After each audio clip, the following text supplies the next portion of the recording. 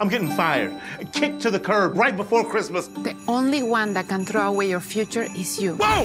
I'm Cal, and I'm gonna introduce you to people who have had some hard knocks, too. Your son, Joseph, is in love with our daughter, Mary. And they named the firstborn after me. What? Sounds life-changing. I'm an angel. That's what we do. Everyone has a camel nowadays. When are we gonna get one? I'm leaving it on the table. You can't leave it on the table. You sound like a sitcom. It's either that or you hear it in Hebrew.